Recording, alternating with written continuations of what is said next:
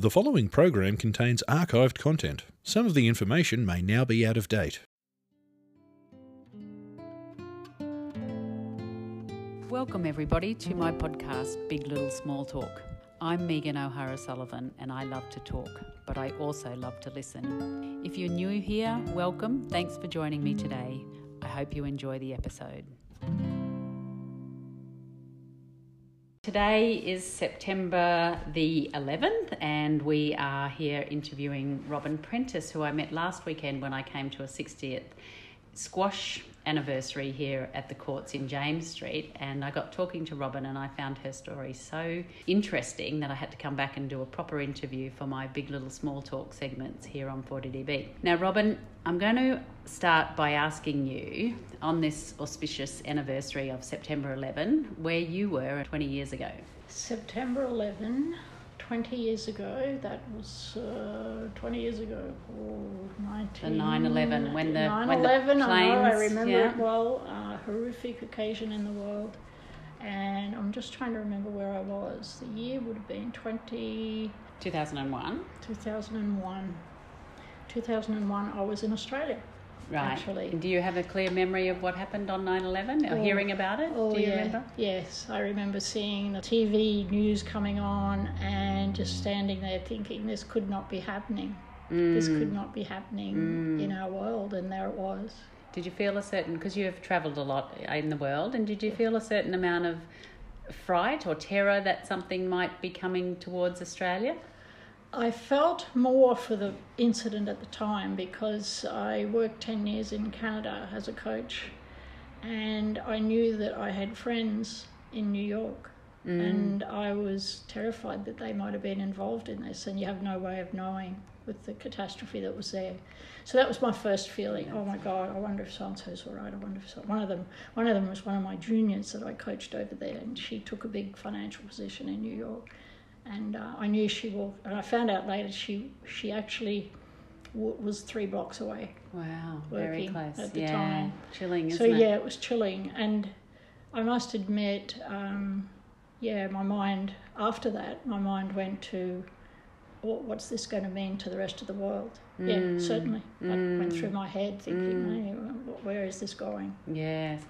I mentioned it before about meeting you last weekend. So last weekend was a big occasion here for squash in Toowoomba. So can you tell me what happened last weekend? Yeah, last weekend was a reunion. I guess I could say I had the idea that I wanted to bring together people that had played way back when I started in Toowoomba.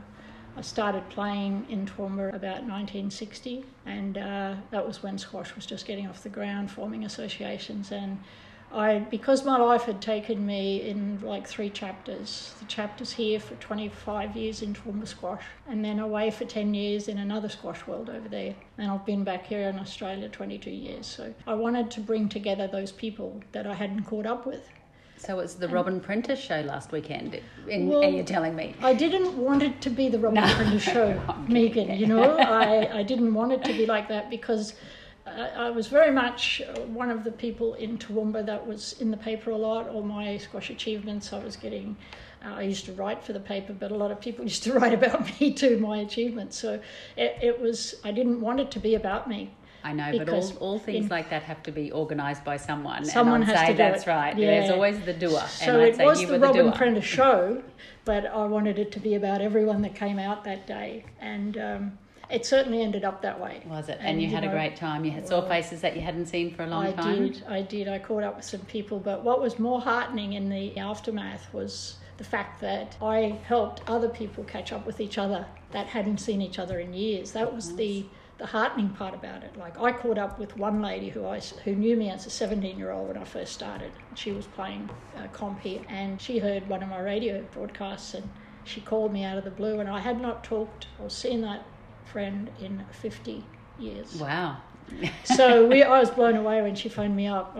She got my number off the radio station. So tell me about squash in the 60s in Toowoomba. How did it sort of get off the ground? Were there many courts then, and had it been something that was always played here? I remember on the Sunshine Coast. I had a friend whose parents owned a squash court, and that was in 1976, 77. But I don't remember sort of squash before that. Is it an old sport or? Very big, very big. When I started in the 60s, there was a 5-court centre in Toowoomba, and there had been a court at Lennon's. There was a couple of courts at Lennon's. Which is now Burke and Wills, is that right? It's now Burke and Wills. 5-court centre? No, that used to be a couple of courts there. Oh, wow. That's where it started. When I started, there were 2 courts running there. They ended up closing up, and then the Bell Street Centre was 5 courts. I ended up managing that, and I went in as a partnership there. Then the squash just exploded in the city. 10-court centres. There was a 10-court centre built at Willows, Kitchener Street, and another one in Moffat Street, and then one out near the airport. So when I left for Canada in 1989, there were 5 centres still flourishing in 1989. All right. And a lot of courts being occupied very frequently. Right. Yeah. And how did you start playing squash? What brought you to What brought me to squash? That's a good question. I was a tennis player. I was an A-grade tennis player. I came in from country life. I grew up in the country. I grew up in the bush, west of Dalby, and came into Toowoomba when I was about 11. And I played tennis, but I had to ride to tennis everywhere. My mum didn't drive, they didn't have a second car, so I rode my bike pretty much all around Toowoomba playing tennis. Loved it. But then I'd look forward to tennis all week, and it'd rain. So I got enticed into squash after my social club started to offer. There was a centre at a service station that a man called Russ Brown used to run. Everyone knew Russ Brown those days. He'd run a service station, and there were squash courts there. Whereabouts was that? Opposite the old police station. Okay. Opposite the old police station at the back of the post office there, the old post office. Anyway, Russ used to give away 15 minutes of fuel. If you bought your fuel there, he'd give you 15 minutes of squash. So my social club used to save up all the squash, and we'd have a great night out. We'd go play squash and then go to the Flying Dutchman, which was running then. It was the hot coffee shop after the theatre. Right. I like Russ's co-businesses, I like his idea. That's an entrepreneur, isn't it? If you buy some fuel, I'll give you 15 minutes on the squash. It was great, yeah. So that night I went out to play in the social club, and strangely enough, because I was a pretty active tennis player, I was used to running up the fence on the sidelines. That night, I actually ran into the wall of the squash court, knocked myself out. Oh my God! So that was my introduction to squash. You knocked yourself out. I knocked myself out. I was out for minutes. Literally knocked yourself out. Out cold for minutes. Right. So on the back of that, a lady that was playing there that night, they were playing fixtures there, and she saw me playing, and I still remember her saying to me this as though it was yesterday. Oh, Robyn, she said, come out and play fixtures. You might be all right at this game. Come out and play fixtures. So from that next week, I started playing fixtures, and I walked into we need a results secretary too. Could you do results? I said, yeah, I'm a secretarial world. I can do that. So I became results secretary in the next 23 years. I was involved. That was squash. Turns out you were kind of more than all right at squash, wasn't it? Like you started playing, knocked yourself out in the first game, and then what happened from there? From there, I just got hooked on squash. Because tennis was fading, I was finding I went back to tennis and I couldn't get engaged in tennis. It wasn't the excitement of squash. And squash does that to you, the sensation of hitting the ball and the mind game. So I got hooked, and I decided, well, I'll set some goals here. So I set my goal on beating the Toowoomba champion. How long will that take me? Oh, it took me about 3 years. Right. So it didn't come quickly. I had to work at it. Yeah. And no coaching in those days. Like I was self-taught pretty much. So I went into a centre. I ran the centre at Bell Street for some time. I started a junior program, and then I started to develop my game until 1980. I wanted to coach in that centre and earn from it and build the centre up. So that was when the game was amateur and professional. Now it's all even. You don't have to declare professionalism. But at those times, I had to declare I was a professional. So that was in 1980. I'd been in the Queensland team since 1971. When we got to 1980, I had to declare myself professional. So that put me out of that team that year because it was all amateur at that stage. So I was hooked pretty much. But so you just skipped lightly over the part that you were the Queensland champion there. Yeah, a little Right. bit, So bit. tell me about Well, how you I- sort of started I bec- winning competitions and what happened there. Well, I started playing the squash circuit, which was a tournament every 2 to 3 weeks. Mm-hmm. So I set my goal first on being Toowoomba champion. And I was Toowoomba champ, except for 2 breaks out having my beautiful sons. I was Toowoomba champ for about 20 years. 20 years? Yeah, I think my first one was around 1970. Actually, I've got here I think in it my was- little bit of research, 1970 to 1988. Does that sound... That's about right, 1988, because then I went to Canada, 18 years. Right. Yeah. So, But in that time, I didn't win every Toowoomba championship because sometimes I didn't play. mm-hmm. But I was noted as being the Toowoomba champ, and So basically that's in all that hooked me. ages, is it, Robyn? No, that was open. That That's was open. Yes. Yeah, that was okay. open. Yeah. So then in 1971, I made the Queensland team for the first time. So that's Queensland Open. So in that team, a lady called Marion Jackman was my team captain for Queensland. And my first year away, I went to Hobart to play the Australian Open Championships. Now, at that time, if you think back to very different to squash in our world now, Australia was on top of the world. Australian players, men's and women's, led world squash. Is that right? In the No, I top didn't know rankings. that. Yeah, they led world squash. So the likes of Marion Jackman, who was my team captain that year, she was number 2 or 3 in the world under Heather Mackay. Right. Heather Mackay, well-renowned. She's the biggest icon in women's squash. She was unbeaten in the world for 16 years. Right. And Yeah. Heather Mackay. Heather Mackay. Where does she come from? She's from ACT, Queanbeyan. Okay. Right. So she was my idol. Mm-hmm. She became my idol as a young person. I'm aspiring to be like her. And after many years in the Queensland team, in 1988, I took a job in Canada coaching. I went over, and there's another big chapter of my coaching life over there, where I built the program at the private club over there with a lot of Canadian junior champions. I want to talk about Canada a Yeah. little bit later on, but Yeah, we let's want to stick with stay Australia. with you. Sure. With you. Well, Okay. I'm kind of interested to know. I love hearing about people's upbringing, and you said you were west of Dalby. So where were you? Well, my dad was a share farmer, bit of a jack of all trades, and I actually started school in Warwick.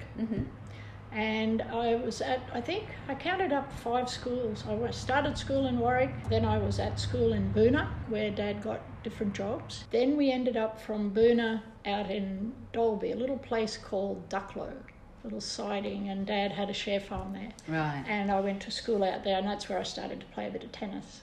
And from there, when I was about 11, my dad got a job on the Public Works Department here in Toowoomba, and we got into town, city living in Toowoomba. So we moved to Toowoomba. I ended up at East School and played every sport that was going, except hockey. My mum would not allow me to play hockey. Why? She It's said too no. dangerous? You might get I don't lose a know. She had nose this, or something. She had this thing about hockey. Right. But, and were your mother and father sporty people themselves? No, not really. They No. all worked. They never did pretty much anything but work. Too much, yeah, Very not enough much time work. for leisure, just Not enough time for working. Yeah, my dad worked at everything all his life, Right. and my mum supported it. I was youngest of 6. Well, that was my next Yeah, question. youngest of 6. Yeah. And basically, I was the sporty one in my family. My sister Beverly, she was the next sister to me. She was in Toowoomba base too. She played a bit of squash here as well. And yeah, she played golf and squash, but not too many of the others did. Earlier in their lives they did. But yeah, I loved my country life. I loved my country upbringing. But the move to Toowoomba opened up lots of different opportunities, tennis for sure. Yeah. And were your parents supportive of your yeah. squash, or were you sort of already working by the time you started to have a lot of success and you didn't really kind of need their encouragement or financial backing, I guess? Yeah, no, there wasn't a lot of that, but certainly encouragement. They were very proud of what I did, but they never saw me play hardly. Right. You Is know, that because they were working still? Yeah, working, and Mum didn't drive. Yes. So I started to come through. I only started playing when I was 17. So I was working when I was just 15. I started work, and from Toowoomba State High here. And from there, I got into coaching. got all my coaching degrees to the point I'm, highly qualified as a coach now. But my parents were very supportive. But my mum found it, she came to watch one match, I think, but then she was worried about her heart. She got too excited. And I was worried she'd get very excited. Just as well she wasn't there that first day you got on the court. Exactly. Your mum would have been there to see the rest of the success, the meteoric rise to fame. Yeah. Now, you were telling me last weekend about, and you just mentioned before, how in the middle of your squash career you managed to have 2 children. Is that correct? I did actually. At the start, I was, my first son was born, he was 15 months old when I first played for Queensland. He was 15 months, so that was challenging. And was there other mothers on the circuit, on the squash circuit, or in competition, or were you the only one? Yeah, there were other mothers around that I used to compete against. But once I got to be, once I lifted my game in Toowoomba, I found I was having to go to Brisbane. It became very evident that if I wanted to make the stateside, I had to get to Brisbane to play the top women, because I'd trained in Toowoomba with the men. Oh, right. But the men's game of squash is different at a top level. Is different to top How women. is that? Why is it different? Because the men's game is a lot more rallying, a lot more power, a lot more driving. Whereas women's squash in those years too was how I developed my game, was a lot more shot playing. So you go for more shots, you attack the ball more, and therefore I'd be used to playing the men in Toowoomba, and I'd be standing back. I'd go to Brisbane to play a tournament that weekend, and you get too used to standing back at the court, and the women would play short. Right. So it was a different game I had to. So I for 6 years I went up and down. So how often would you go to Brisbane? I played fixtures down there for many of those years. Yeah. And would that be once a week or twice a week? Once a week, right. And then the tournaments would be every second weekend. Okay. Yeah. And how did you manage with the kids then? Tell me about that. Very organised. Right. You might say I had to be very organised. Yeah. They were at school once I started to go to Brisbane, and I was working the centre at the time, so I'd have to be very organised with meals, a lot of pre-cooked meals in the freezer. I'd come home, get them to school. I'd go train in the morning before they got up. Then I'd come home, breakfast, school. They'd be off to school. I'd go to the courts. I'd actually do my training at the courts. Before I went in to manage the courts, I'd go down and practice without lights, so I didn't have to pay too much in the daytime, so I could train, just do solo hitting. Training then, like I would imagine now, training is all sort of doing weights as well as cardio and all these different things. Was training in those days, was it just squash and more squash? No, I used to run a lot in the early years. I used to do a lot of fun runs and a lot of running training. I got off the road, so to speak, from running. I was hearing of the hips breaking down in a lot of the top international players. So I went into the gym. I did aerobics over there. Okay. So I did a lot of aerobics, a lot of gym work. There was a club that opened up called Club in Shape in the Hooper Centre years ago. At that time, and I've got a bit of memorabilia on that. I became a bit of their role model, and they'd put me out in a photograph doing my workout in their gym and all of that stuff. So I got a little bit of a gym membership out of it. That's right. It was a bit of a trade-off. Quid pro rata. Rata. So you were sort of at this stage, your celebrity or your name in Toowoomba was getting bigger and bigger. And then what sort of prompted the move to Canada? At that point, I'd been 23 years, I think, in Toowoomba. And I married Down, and I was on my own with a 15-year-old boy to educate, take through uni. And I got an opportunity through a player that used to run this centre, this centre in James Street. And he was a good player, Ian Payton, and I ran into him in New Zealand when I won the World 40-plus Masters. Oh my goodness, yeah. And I ran into him as a mate. He was here as manager coach of the Canadian team playing the World Open, because that year they ran the World Open and the World Masters together in Auckland. So I was over there. I played both events. I played the Open, got put out pretty easily in that because at that stage I was 40-plus. And I played the Masters, where I actually ended up beating a hotshot from England that day. Hooray! So that was, and I ran into Ian, and we were chatting over a drink after I'd played the final, and he just happened to say that day, I said, oh, look, if any jobs come up in Canada, I'm into coaching. He knew what I was doing here. And I was coaching heavily in the Darling Downs and Toowoomba. Had a junior squad out of Willows and all of that. And he said, hey, yeah, well, I'll let you know. And 6 months later, I'd come home from aerobics, and my mum was living with me at the time. And she said, oh, you got a call from Canada. They want to talk to you. I said, oh, that's interesting. Wonder what they want. And that was the start of the journey. Okay. So I was interviewed. So you were interviewed over the phone? Interviewed over the phone. Right. A conference call, interviewed with their board, 5 or 6 members of their board. And what was the job going to entail? It was entailed being the head squash pro at a private club in Edmonton. Okay. A club called the Royal Glenora Club. Right. And it was one of the biggest clubs in Alberta, and as a family club, and they wanted someone to build their squash program. Right. So I ended up on a plane. They wanted to further interview me after the phone interview, and I went over there to play a women's international tournament. Right. So they could see me play. Right. That was part of the job that interview. Part of the job interview. They wanted to see see me play, wow. and they wanted to see me coach. I had to go over there and coach under review, and I spent 10 days playing. Being coached. Was anything different within the squash world over there, like between countries? Is there any marked differences? Very different. Oh, in what way? Very different. Our court system in Australia is a public court system, and Canada and the US are private clubs. So if you think about a club here in Australia, people just pay to book a court and someone manages the court. But private clubs are like golf clubs, very expensive golf clubs. So people pay to actually, on this particular club I was at, people pay a yearly fee to be on the waiting list to get into that club.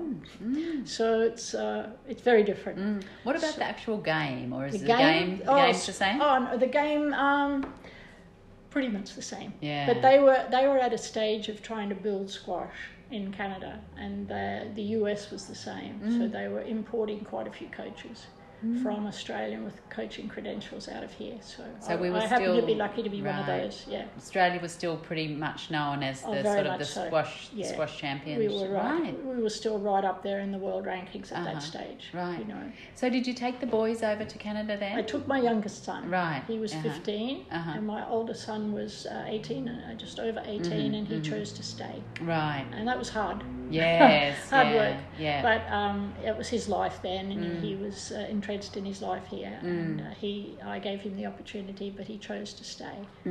But my youngest son came with me, and he went to high school over there, did his year 12, and then he chose to come back to Australia to university. So I stayed on. I actually went on a 2-year contract, but I was there 10 years. For 10 years, wow, yeah. And was it a happy time for you? It was a beautiful time of my life. I achieved a lot there as a coach.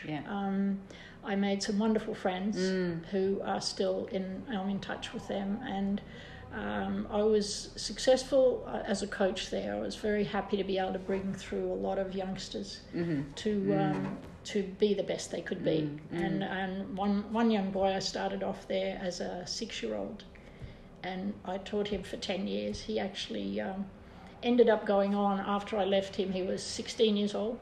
And after I left, he went to number 32 in the world. Wow. So, I connected with those people again in a visit back lately. So that was pretty magic. Oh, okay. You've gone back and... 2018, I went back to the US to play the World Masters.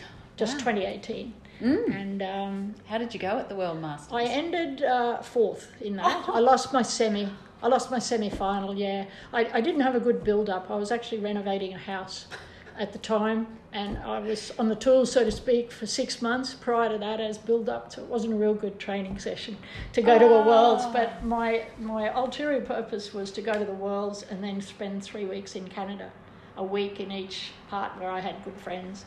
So I thought you were going to tell me, Robyn, that you'd hit your hand with a hammer or something like that. But I just love the fact that you were renovating a house yourself in your build-up to going to the World Masters. That was my build-up, So I wasn't in great shape physically. I probably did more on the tools, so to speak, than I should have. But it was a situation I had with the house that Literally we on the needed tools. to get rid of. And do you still train a lot, or you just you play? I don't play a lot actually Okay, now, right. Megan. I actually coach more than I play, but I do play the age group events. So I'll play the state titles, the Australian titles, and if I ever get a chance, I'll play the Worlds. But I coach more than I play. Right. I coach 5 nights a week. Do you? Yeah. And do you? Can you tell pretty much straight away when you get someone coming in, you know, a young girl or a young boy, and you think this person's got a real talent, or does it sort of like a statue sort of come out of the stonework, I guess, or can you tell straight away? There's a bit of both. I can tell where they're going to go if the effort goes in and they love it, and I can achieve that. I can tell by their hand-eye coordination how much they love it. I could tell if I can build a player from that. I've been very, very fortunate to be able to work with young juniors to get them to that level. Comes to mind a young Pakistani boy that I started when he was 15 in Brisbane, and it was 2013, and he'd only been in the country a couple of years, straight out of Pakistan. His dad, very poor circumstances, and he came to be helped with his squash, and I work with him, and I still mentor him now. He's 23. I still mentor him actually as a young man, but the sense of satisfaction in building a player there, he was hungry. He wanted to be world number one. Right. He had that desire, and my role there was to say, well, everyone wants to be world number one, but there's a lot of work that has to happen before you get to there. So, but the work that he did led him to be the Australian champion as under 19 and the Oceania champion, and he's now actually one of the top 2 or 3 Brisbane players in Brisbane. Yeah. Oh yeah, I mean it must be like your babies, I guess, watching these kids They're go through. pretty much like my kids. When you work closely with a sports person like that, they become like your own kids. When you watch them play, it becomes, your heart tears out just the same. And is squash in the Olympics? No, unfortunately It's not, not. Robyn. What can we do about that?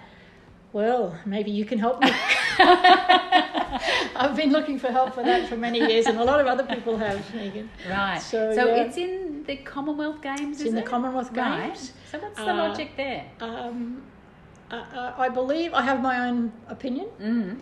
I believe that squash doesn't satisfy the needs of a host city in terms of the visual, for TV. Right. It's very hard for the layperson that doesn't play squash to grab the athleticism and what goes into a top game of squash, because they make it look so easy.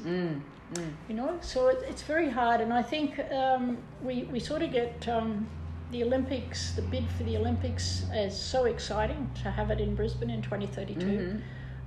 It'd be the dream of a lifetime for me if squash was in the Olympics then. We've been so close a few times, but I believe that we get stopped with the visual side for TV, because TV rights are money. Yes. And now, understandably so. Yeah. Is it my imagination, or is this my next get-rich-quick scheme about having a squash court made out of glass so that you can see it from every angle? Well, they have that already. They have that. Oh, yeah. Well, that's that. New York City, there goes that scheme. Yeah. One of the major stations, railway stations in New York City, has a squash court right there. Made out of glass. It's all glass. Yeah. Right. I played Heather Mackay on a glass court. Oh wow. Yeah. So. Well, that's right. Okay. Well, I'll forget that. I'll put that scheme of mine away. The scheme is great. What we need is more of them. More of them. Right. I'm just thinking of the visuals, for getting it into the Olympics. Now, you were telling me last weekend about was it Heather Mackay that you played where? What was the longest rally of? Someone had the longest rally. That was Rhonda. Right. Can you tell me that story? Yeah, Rhonda Thorne, who is an ex-Toowoomba girl.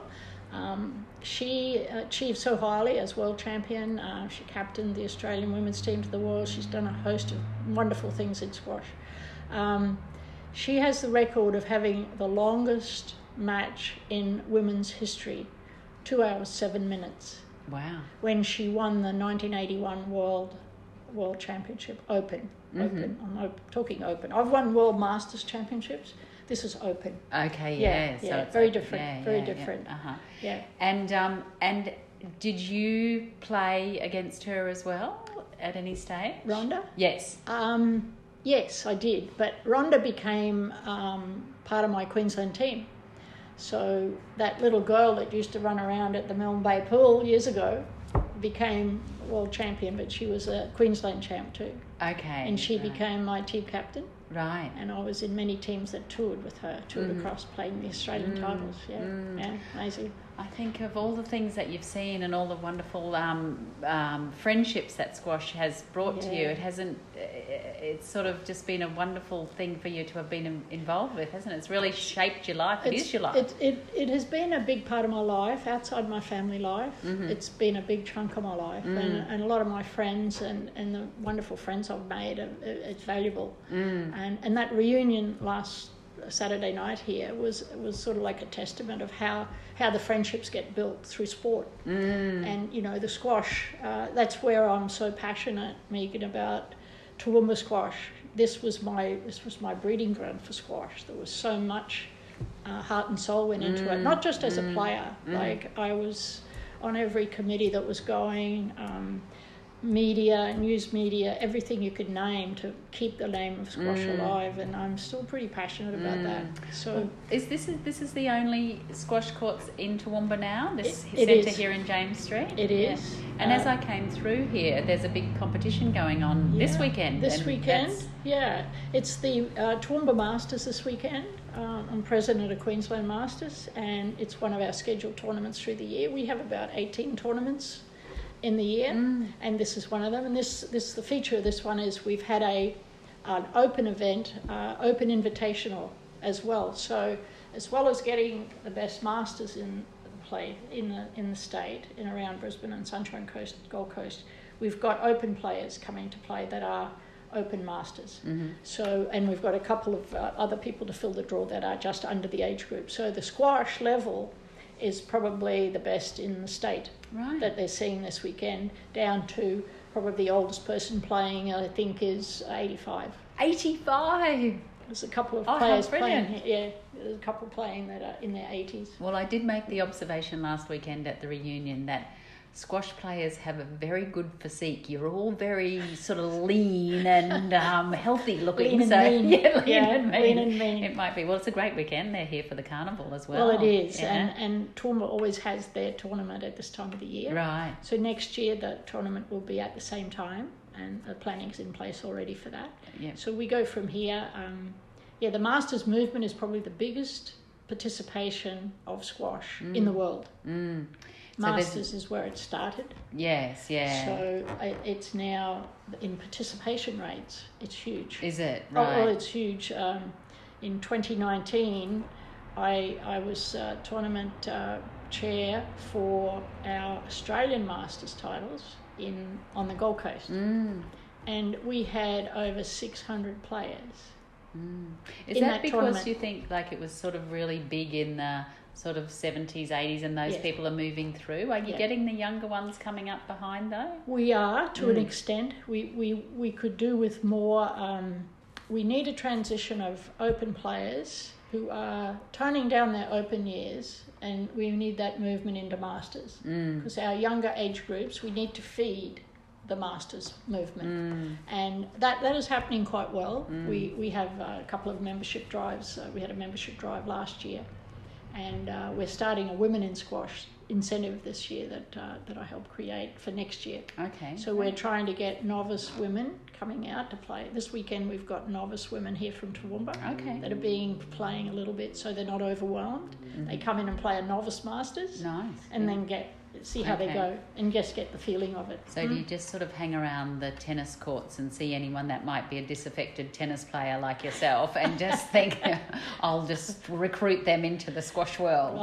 We go around the squash courts where they have fixture players happening that just play. There's a lot of players playing, but they don't think about playing Masters. Okay. So we try to transition them out of the fixture play into the Masters, the daytime comps into Masters. Yeah. So that's our plan for next year. Yeah, well, it sounds good. It's pretty amazing. I just want to ask you about the Robyn Prentice Oval. Tell me about that sporting oval that was named after you by the council in 1998. Is that correct? That's correct, yes. That was quite an honour, actually. I was in Canada at the time, and I was one of many at the time that was honoured for the sporting achievements, and I think part of my award was for the amount of work I'd put into doing helping squash in Toowoomba as well as my achievements. But it was a real honour that came through there, and it was almost posthumously, actually, because I'd left Toowoomba at that stage. You know, I was but you weren't dead though. I wasn't dead. No, but it seemed,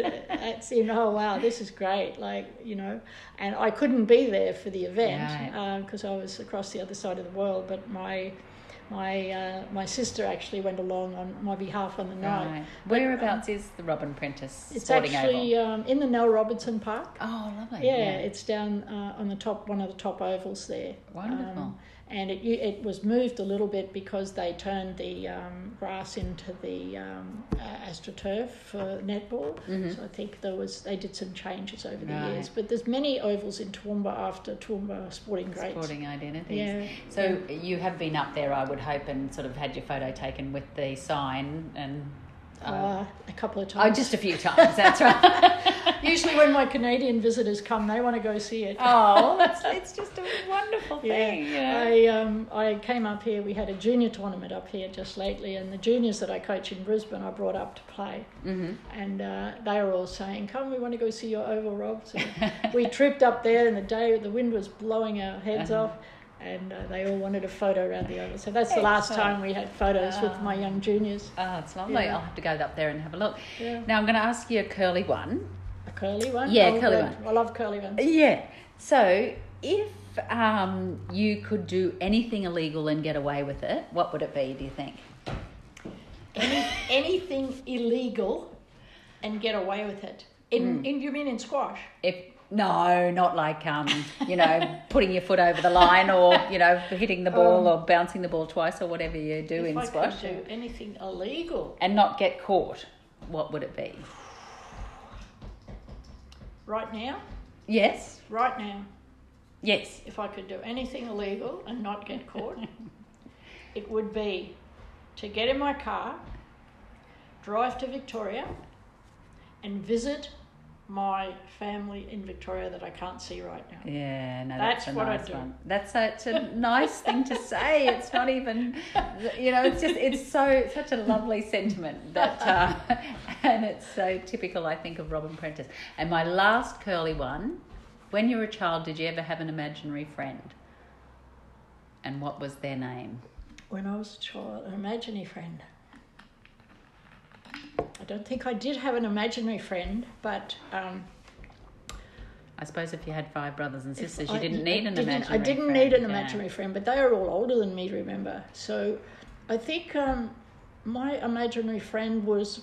I spent a lot of time on my own.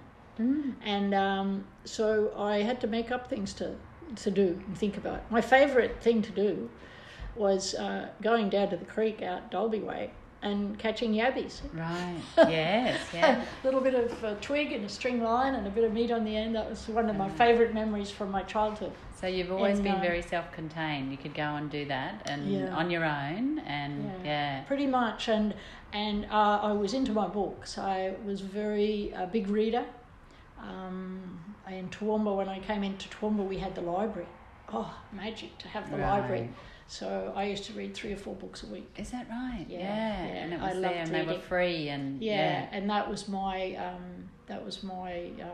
I guess, apart from going to school and my sport, that was my recreation.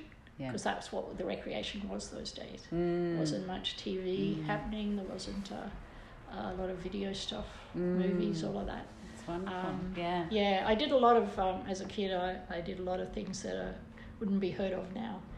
Like going down the creek on your own. Going down to the creek on my own, riding to school on my own, riding all around Toowoomba to tennis.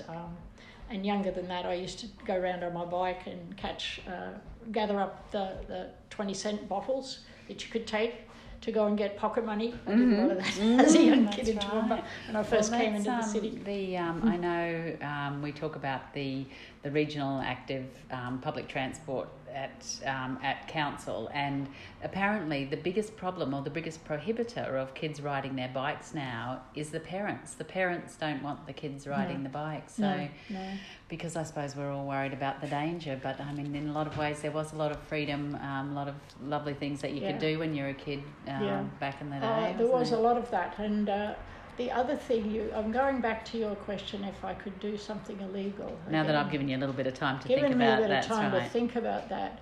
If I could do anything that would give me a lot of joy and a lot of people joy right now, I would go rob a bank and build the best squash centre in Toowoomba that people would, it'd be like my club in Canada that had a wedding facility, and it had a sports lounge, and it had a swimming pool, and it had every sport going, and I would build that. Well, on that note, I just love the sound of that, and I love a great big Robyn Prentice sort of mannequin-y type statue outside. But that's a wonderful thought, isn't it? And a wonderful thought to think. The bonds that sport provides, it's irreplaceable. It's the fabric of our society, and it is. Yeah, but as I said right at the beginning, someone's got to drive it, and you're a doer and you drive it. Well, I do my bit. I'm still doing my bit at this stage of my life, and I believe a lot of people are trying to do their bit. We just don't get enough help. Our sport is a minor sport, Megan. We're a minor sport. We don't get the funding. I was talking to one of the guys on the Squash Queensland board today, and the funding we actually get through is very, very limited, because we're not one of the major sports. So we can only do so much, and most of it is back to volunteer times, which is what I started with years ago. It was everyone squash in Australia was built on volunteers, and we've gone back to that to a degree because of the lack of funding coming through from the government and others. So we struggle with that a bit, but I've got to say it's a huge participation sport, a lot more than people realise. And I'm very vocal on trying to help that in Toowoomba community and outlying areas, because squash is vibrant here again, as you can see by what you walked into today. If you're walking here on an afternoon of the week, you'll see juniors running around. There's juniors happening here. There's lots of things happening at Toowoomba Squash. Yeah. Thank you, Robyn. That's okay.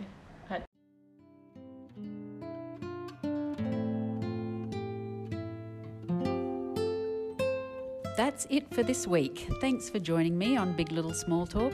I hope you can make the time to join me next week. If you've enjoyed this episode, please subscribe on your favourite podcast app.